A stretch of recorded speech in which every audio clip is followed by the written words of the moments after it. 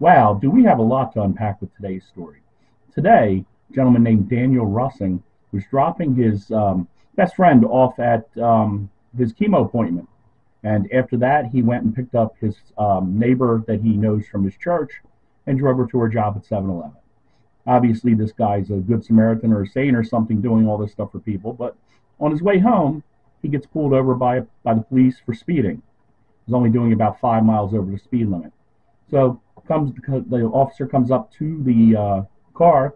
Daniel hands him his license plate, and from there, the officer saw his permit to carry license. Officer asked him if he had a gun. Daniel said that he did.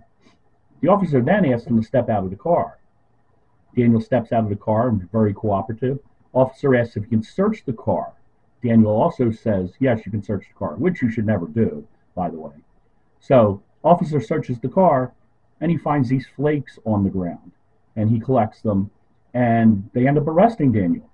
He ends up in jail for having meth, believe it or not. So he's in jail. The officer finally, they send it out to be tested, and what comes back is that it was actually the flakes from a Krispy Cream donut, the glaze. So, of course, he gets out of jail from that point, and he did collect $37,500 in a lawsuit that he filed against him. But he still spent some time in jail, but he seemed to be a good guy, and I would have thought a cop would have been able to tell the difference between meth and a donut. What do you think? Let me know in the comments, and subscribe if you like this video. Thank you.